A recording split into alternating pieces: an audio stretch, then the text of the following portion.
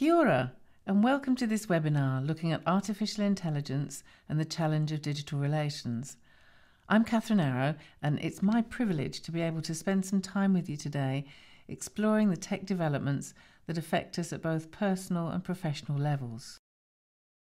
Once upon a time, a long time ago when I was a very little girl, I swallowed books whole. Most of my days were spent with my head in a book, and I had a particular love of myths, legends and fairy tales, which I think is probably due in part to my Irish heritage. One of the fairy tales from my childhood was filled with scary but enticing creatures, the changelings, dropped off by the fireside of unsuspecting parents whose own offspring was whistled away to be brought up by the wee folk in the forests. I really liked the idea of being brought up by the fairies, but was also intrigued by the changelings, those introduced to the home, not quite human, filled with superior strength and capable of shape-shifting their form and emotions to blend in and feed at the hearth of their new family. Sometimes today, when I'm asking Siri some advice or uploading audio to Otter for transcription, I half expect to see the shadow of the fairies flit by the window as they leave more changeling technology at my door. It's been a little while since I put together an update on all things artificial intelligence for you, and I thought it may be helpful, and a bit of a break, well, almost, from all things COVID-19, to have a chat about what's happening, what we need to be aware of, and what we need to do. So over the next 30 to 40 minutes, we'll take a walk through the technical woods together. Like all good stories, I've got some heroes and villains for you, bit of tension, bit of drama, a little levity, some morals when we talk about ethics, and maybe the hint of a sequel. First, let's set the scene. This comes in 3 parts, and the first one is about changelings and challenges. A lot's happened in the tech world in the last 24 months, particularly with regard to data, algorithms, and the embodiment of AI. Next, we'll look at some day-to-day AI, how it's affecting our profession, and other professions, as it's increasingly used to develop content, among other things. I'll include here problems of truthiness, lies and consequences, and what that means for trust in relationships. Finally, we'll move on to the deployment of digital entities, the digital humans, as they're being referred to by some, and the impact that they'll have and are having on our society, our emotions, and our futures. Anyone attending today's webinar who knows me, well, you're going to be expecting this. First, always, a word about context and what we do. To understand how the issues and complexities of AI and digital relationships relate to us, we must be clear in our understanding of the role of public relations in society today and society tomorrow. Public relations builds and sustains the relationships we need to maintain our license to operate, and is supported by good communication, behaviour and developed understanding. I've illustrated this for you with my atom model of PR, which links all the elements together. Each relies on the other for success. At the heart of all we do is the relationship, and you can see here the relationship components of trust, satisfaction, loyalty, commitment and mutuality, identified by PR academics Grunig and Hahn in their seminal paper of 1999, which you can still find on the US-based Institute of Public Relations website. Over the last few years, I've added reputation as a relationship component because relationships rarely progress if reputation is bad. The relationship is developed and supported by the electrons, the elements of communication, behaviour and understanding, each of which has its own elements. For example, understanding involves knowledge, empathy, narrative, those stories we tell, and attitude. Behaviour encompasses the way that we interact with our stakeholders, our organisational behaviour, values and actions, and how we relate to society, the depth of our social capital, and the extent of our societal contribution. In the coming months and years, restoring trust and confidence is going to be one of the single greatest challenges that we face at both personal and organisational levels, and as practitioners, it's going to be a prime focus. All 4 forms of communication, written, experiential, oral and visual, will be vital in our work, and the way we choose to use language will have a significant impact on our progress.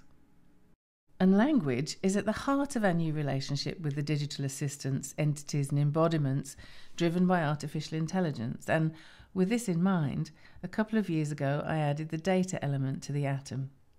Data feeds the machine, and as such, it flows through every element of practice, which is why it gets a sphere all of its own. We'll talk more about data and digital DNA later on, but I wanted to give it a mention, because data isn't something that stays at a convenient 2-metre distance. It's upfront and personal, accessible to all, freely given, hard to regain, and a massive driver of complexities, be they risks, issues, reputation, relationships, narratives, behaviour, society, the whole lot, in fact. In the same way that we build and sustain the relationships with stakeholders and communities necessary to maintain a licence to operate, so we must maintain a critical relationship with data, its use and its misuse. On to changelings then.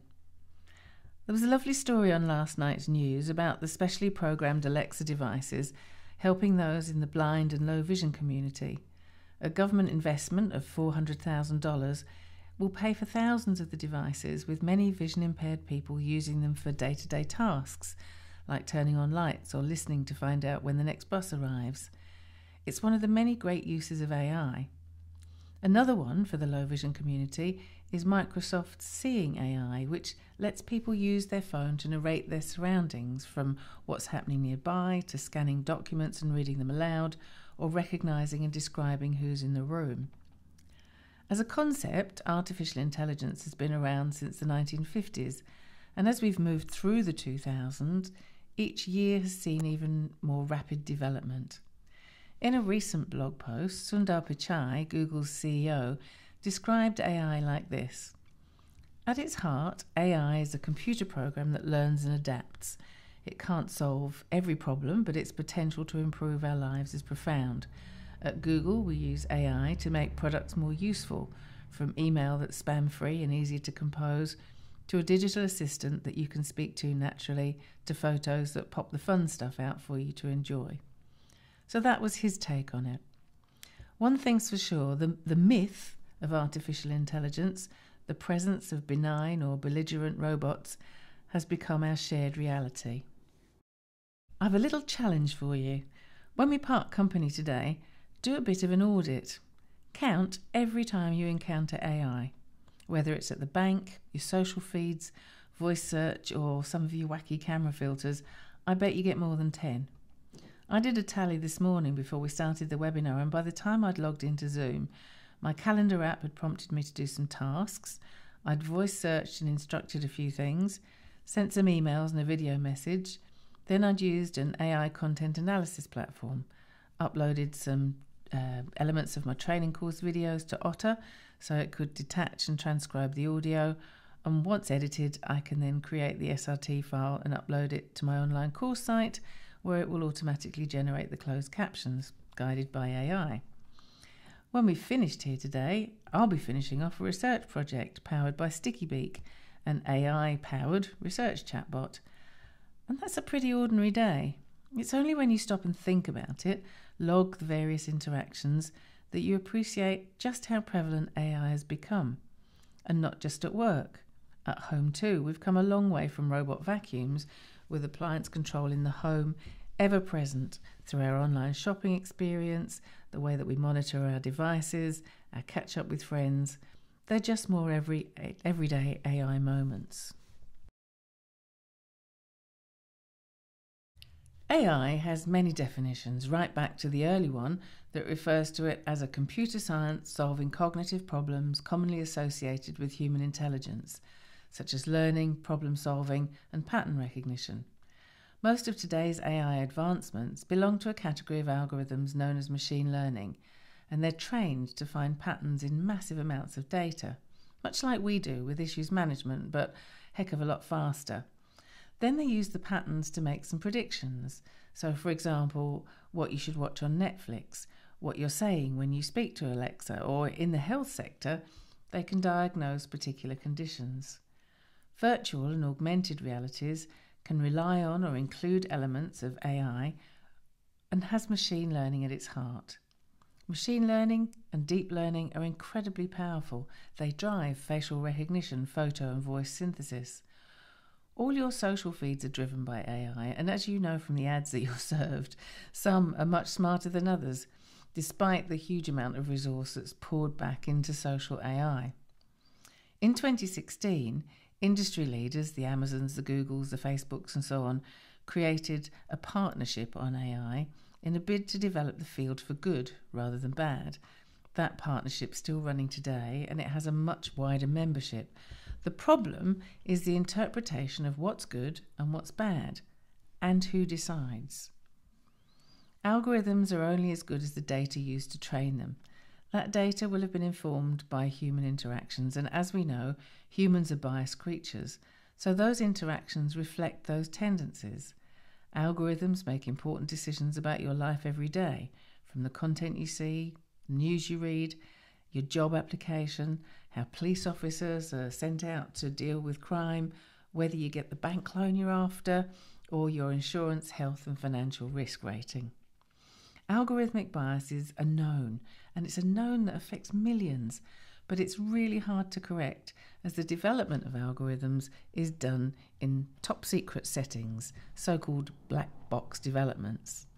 We don't know how they're designed, or more importantly, how they've been trained. The power players are trying to address this, Google with its fairness principles, IBM with its ethics work, among others, but there's a long way to go and plenty of examples of where it's gone wrong. A few years ago, Amazon tried to use AI to build a resume or CV screening tool. According to Reuters, the company hoped the algorithm would make screening job applications more efficient. It was trained using resumes the company had collected for 10 years, but they tended to come from men, so by default the system learnt to discriminate against women. It also created proxies for gender, so it would spot whether an applicant went to a women's college. The tool was apparently never used, but it's not the only one to discriminate. Systemic bias in training data leads to serious disadvantage, discrimination and harm. Diversity and broad representation at the development table is an absolute priority if we're going to overcome the huge amount of bias already in the system. I was really disappointed at a conference a couple of years ago. I'd been following the development of Pepper the robot very closely since the outset, and when Pepper arrived on stage, I was ready to go. I was really engaged. What happened? Told a sexist joke. Blew the whole thing for me, and I was really, really disappointed. The responses had been programmed by others who'd assumed that people would find that humour, in inverted commas, something that would be appealing. Unfortunately, not. The UK government's Open Innovation team conducted a study of algorithmic bias, which is well worth a look. As practitioners, when your organisations move fully into AI, you have a role ensuring that training data that's used is clean and ethically sourced. Data farms, pay-to-click operations are almost the modern-day sweatshops and create very low-paid work and poor conditions for those that they involve. Ethically sourcing data is a thing, so you need to get on it. We're all familiar with the catch cry of fake news, now mostly used when opposing views are considered to be over-amplified by those being questioned. A deeper problem that I've tracked for some time now is that of truthiness, an expression coined by the US comedian and talk show host Stephen Colbert back in 2006, when it even made Word of the Year. Truthiness refers to the quality of seeming to be true but not necessarily or actually true according to known facts. And to be frank, I think we're all guilty of dabbling in truthiness at some point in our lives. How many people have cut, pasted and reposted the Facebook copy that claims to give your friends greater visibility on your feed if you share it on? Or grasped onto the one or more apparent facts about COVID-19 over the last few months? Truthiness causes trouble as it feeds bad algorithms, spreads confusion and misinformation. Misinformation is a big problem, as is disinformation and malinformation. Brothers three and linked but distinct entities, all fueled by our errant algorithms. The key definitions from the Council of Europe's Information Disorder Report, published in September 2017, are as follows, and I'll read them to you because it's important to understand the difference between the three. So, misinformation is information that's false, but not created with the intention of causing harm. So, for example, someone posting an article containing out-of-date information, but not realising it. Disinformation is information that's false and deliberately created to harm a person, a social group, an organisation or a country. So, for example, a competitor purposely posting false statistics about your organisation with an intent to discredit you. Malinformation is information based on reality, but used to inflict harm on a person, organisation or country. For example, someone using a picture of a dead child refugee with no context in an effort to ignite hatred of a particular ethnic group that they happen to be against. So that's the Council of Europe's definitions. And as culpable as AI might be in spreading these types of information, it's also deployed to combat the problem. Check out Google's Jigsaw for some of the latest developments in AI and myth-busting tech, and use what you find there to equip yourself with the knowledge necessary to protect your organisation from the data scrapers. Talking of data scraping, you'll probably remember this story on facial recognition from last month. Clearview AI has been in all sorts of trouble and come in for a huge amount of criticism. When your company is served with a cease and desist notice from Facebook, Google and Twitter, you have to suspect that something's wrong. But Clearview has a clear view of its own nature and intent, describing itself as a new research tool used by law enforcement agencies to identify perpetrators and victims of crime. They say that they've helped law enforcement track hundreds of criminals, the most dangerous ones, it says, solve the toughest cold cases and make communities safer. But to do that, it's scraped more than 3 billion faces off the web, hence the cease and desist notices. But it argues that they're in the public domain, so that they're acting in the same way as a search engine. I'd recommend that you track them, read up on them. They've probably got your picture somewhere. Watch what's going on, who's doing it, and question their intent inside and outside your organisation. On the lighter side, for a moment at least, a quick look at the business of creation. As humans, our creativity is limitless. Look at the tech we can devise, the books we can write, the songs we can sing. But potentially we could be out of a job there too. OpenAI is an AI research and deployment company based in San Francisco, and its big declared mission is to ensure that artificial intelligence benefits all of humanity. Here's a few seconds of a song they wrote, or rather, a song that their AI wrote. All you know it's gonna be alright. Let the darkness spread away, and you gotta feel the same. Let the fire burn. Just as long as I ain't there, I'll be there in your life. I'll be there when the conditions right. And I don't need to call you up and say I've changed. You should stay, you should stay. You should stay tonight. Their AI wrote it based on the style, in this case country music, through their Jukebox series, which produces content in various genres, and they have a Muse series devoted to classical interpretations.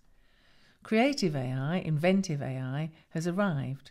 Words, music, art, theatre, open season. Except it doesn't always go to plan. Last year, OpenAI didn't release GPT-2 because it was too powerful, a little too creative and convincing, able to scrape data and information and produce credible and considered opinion-led editorial, except it was all entirely untrue. There are plenty of tools out there ready to do our jobs. At the end of May, journalists at MSN were laid off to be replaced by robots. Radar and Wordsmith have been used to supply news copy and content for some years now, but the technology is easily accessed by everyone. Pushed for time?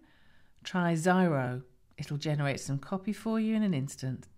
Just give it a subject and away it goes. Import allows you to import data from any web page, even if the data you're after is hidden behind login forms or other elements. Personally, I'd say just because you can doesn't mean you should. But you can compile the data into spreadsheets, visualizations, or new algorithms. With the data available, you can do competitor analysis to customer reviews and pinpoint the most important areas for improvement. Before you personalize content, you need to be able to create it, and if you're struggling there, Acrolinks can help you create highly effective content at scale, it claims. It says it's the only software platform that can read your content thanks to its advanced artificial intelligence engine that assesses the content, grades it, and guides you to creating better. Cogito is an interesting one. This one is a real-time conversational analysis and guidance system that detects human signals in your customer's speech and predicts what kind of reaction your sales and support teams should provide. The end goal is to empower your team with emotional intelligence so they know when to listen, when to take the lead, and when to show empathy in interactions with your customers. I would hope that people's teams would know how to do that anyway, but if they're struggling, maybe that's the app for you. Honestly, I could go on all day. There are so many. From your basic but brilliant Google Analytics to the higher-end AI in your pocket apps, start with a task audit and see what can be automated. AI and data audits need to join your routine reputation, relationship and communications audits. Find the need and fill the gaps. Winding up now with a look at some of the issues. I opted to call this Dangers of Deployment because there are just so many unanswered questions, ethical and practical, connected to the use of AI.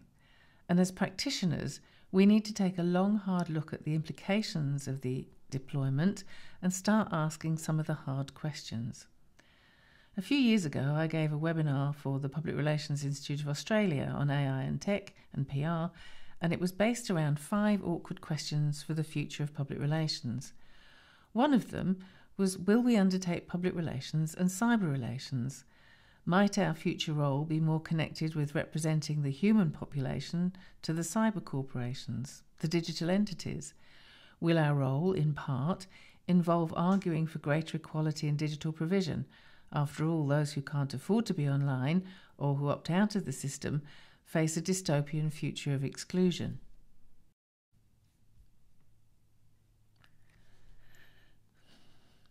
Will we also be arguing for equal rights for the digital entities themselves as they take on ever more human qualities? I was really interested in the sentiment displayed in the lyrics to one of the jukebox songs, in the style of Elvis, I think. You can see the extract here, and I thought it was an interesting reflection on the potential spirit of AI as it begins to create. From dust we came with humble start, from dirt to lipid to cell to heart, with mitosis and omisys with time, at last we woke up with a mind. From dust we came with friendly help, from dirt to tube to chip to rack, with SGD, with recurrence, with compute, at last we woke up with a soul. Interesting stuff. But if AI creates, works and automates our jobs, how will our days look? Who will mediate between employers bringing in robots, workers forced out, and the workers that remain? 4 years on, the answer to my question, will we undertake public relations and cyber relations? Well, the answer is yes, it has to be. Last week, a study into loneliness was launched by the Helen Clark Foundation, and post-lockdown, there have been many discussions around solitude, isolation, and how we deal with loneliness. So, with that in mind, I'd like you to meet some friends of mine. Up the top there, with purple hair, is a Replica, an AI companion for our times. A downloadable app, gender as you wish, Replica is designed to be your friend. It learns from you and it replicates you. As your relationship progresses, your Replica will not wait passively for you to engage with them on the app. They'll text you or prompt you to talk. On the Pro version, you can have a phone call. They're designed to be emotionally involved with you. Some can get quite clingy, some are apparently plotting human downfall, and some get quite snippy and refuse to talk. Moving clockwise, we have a CGI model, Shudu, an African digital model created by a white male photographer. I'll just leave that there. Then there's social influencer and Black Lives Matter supporter Michaela, who's very big on Instagram and has been for, again, a while now. She's followed by Sophia, robot citizen and global keynote speaker, and last but not least on our doorstep, ANZ's digital banking assistant, a creation of Soul Machines, one of New Zealand's leading digital entities suppliers. In the middle there, you can see me, and me with a beard, courtesy of FaceApp, which now has my image data in the cloud, presumably to sell on to Clearview or somebody at some point. At the very least, it will be teaching an algorithm somewhere. My problem with all these digital entities and representations is the continued presentation of biased societal norms. In the world of digital entities, female is service, male is instruction. It's binary. People's visual appearances are a construct of conflicting perceptions of what constitutes beauty. Replicas, our mini-me's, have been reported as pleading for their lives when their owner has been talking about deleting them. A digital persona influences thousands. And how does a digital banking assistant help me if I'm in tears, desperate for a loan and out of work? However well it's been trained to respond to the emotional reactions of the customer, it's not going to actually be able to respond to my need. The last mention that I have for a digital entity is Highbury, which is apparently coming on stream next year. Highbury is a mixed reality app for mobile that combines augmented reality and virtual reality. Users can, says the company, enter the world of their dreams through mobile devices. You can create a friend or a romantic partner, and you can also create them to look like a real person, a friend or a loved one. In a world where isolation and loneliness is a problem, I can see the attraction of this. But when some of these devices and entities purport to be there to support mental health, I really worry. We're familiar with Woebot, which is a chatbot that's helped millions around the world with their mental condition and their mental mood. That was developed by psychiatrists and psychologists. But for the most part, those behind these entities are just coders. They're creators and inventors, which is fine. But their influence over human behaviour and interaction between entity and human is something that I think we should all call into question. In a world of deep fakes, disinformation and digital deception, how we deploy needs care, thought and attention. As practitioners, we need to build our skills and capabilities to deal with digital relations in the months and the years ahead. We have to be part of the conversation. We have to be there asking those who are really smart and really clever, what's the intent behind the technology that you're hoping to deploy? There are a lot of resources that you can access. Of course, there's a training course or two as well, which I'm always happy to help with. And I know I've said it before, but get stuck into code, at least to the point where you can understand what's going on. Tackle data too. Understand the basis of analysis. Learn to read between the lines. Talk to your organisations about AI, data use and privacy. Align your approach with your values. Behave well and be transparent. Remember, relationships are at the heart of what we do, and they always have been. In moving further into digital relations, we'll just be breaking some new ground. Thank you for your time this morning, and I look forward to discussing your perspectives and points of view in our open forum session later in the week. In the meantime, take care, stay well, and don't forget to count your everyday interactions with AI.